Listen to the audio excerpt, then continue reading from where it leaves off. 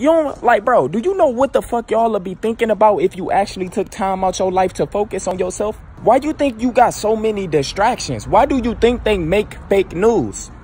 So you won't think about Antarctica. Soon as people start talking about Antarctica, they just blow it away. It's not important to my life right now. Nigga, you're a bot. What are you talking about? It's not important. You are a bot. Nothing is important that you're doing.